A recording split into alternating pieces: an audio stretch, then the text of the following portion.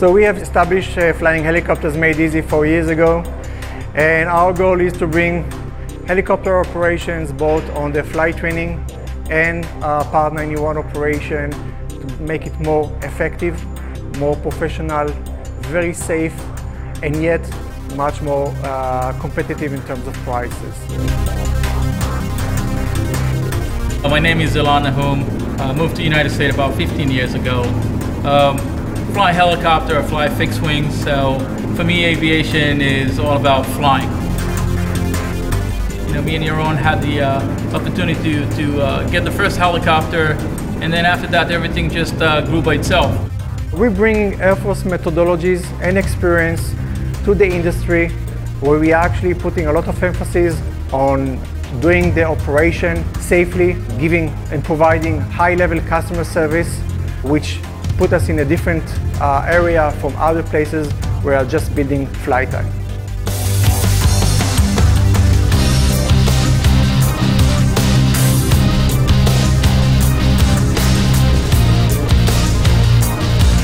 So X-Copter give us the full package really. What we're looking at the company itself. We had other choices to pick up from, but we found that X-Copter was willing to give us the right service with the right budget and the right product. We have been attracted to X-Copter actually in the Heli Expo, in 2016 Heli Expo. We were looking to get a simulator for quite a long time.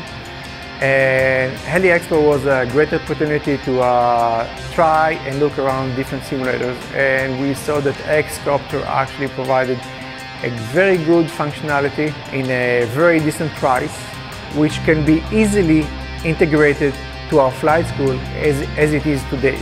We like the clients to come in and work on their issues in the flight without the major cost of flying all the time. What we like to do is minimize the expense working on a specific problem like auto rotation, working on a specific problem like issue with approaches. So stuff that we can work and minimize the expenses for the clients is that's what we're looking at the X-Copter.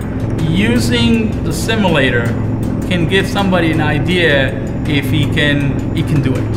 Why? Because you still need the coordination. So we have people that want to come and try to see if they can do it.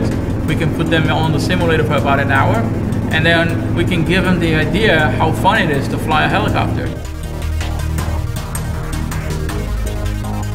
So what I think about the product, it actually looks very nice, clean design. When you sit in it, you actually feel that you're in a helicopter. The big screens, the audio system. It comes with a variety of functionality for both instrument and VFR operation.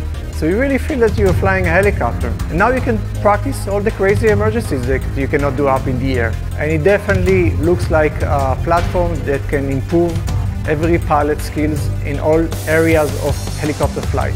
I just said on the simulator, I feel simulator is like sitting in the real helicopter. You got the feeling, the warmth of the helicopter. You feel like you're really using the real controls. You feel that the helicopter behaves pretty much like what you expect from a 44 to behave. It's almost like you're really flying the helicopter.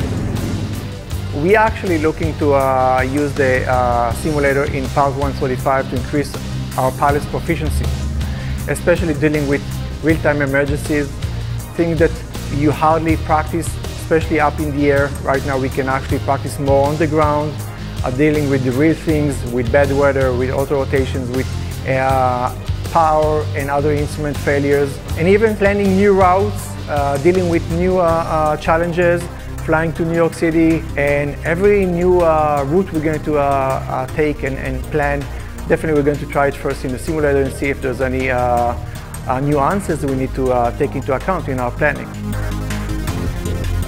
New York is known in bad weather that change quickly, right? So we got the student coming in and they're ready to fly, they're ready to go out, and then the weather just dropped on them. So we're definitely going to use the simulator for that time. Having something that you can show the student in his eyes what he's going to do up in the air, especially if you can actually even bring him to the same area where you're using the maps and scenery of Long Island. Once they're up in the air, they know where to go, they're already saw how it looks like, they know what to prepare, and they know what to expect in terms of the helicopter acting to what they're doing on the controls. One of the requirements of pilots and commercial pilots, CFI, is to do night flights. You don't have the chance to do it all the time. Even if I know that my pilots need to do it and we need to practice before that if they didn't done it in the past 90 days, you can always throw them on the simulator, have few flights, few hours or few takeoff and landing on the simulator, and then put them on the real helicopter. It's all about being a better pilot, a safer pilot, a pilot that trained more, because it's all about the training. So first, I'd like to thank the X-Copter crew that came all the way here and assembled the helicopter and give us training and tips how to use the helicopter. They're helping us with introducing the helicopter. It's a joint venture to put the word out that everybody knows that there's an X-Copter here and everybody can come and use it. I myself think that the X-Copter, introducing X-Copter to our company is actually going to take us one level up in flight training, in safety of our operation, and in other areas of training that we couldn't do until today.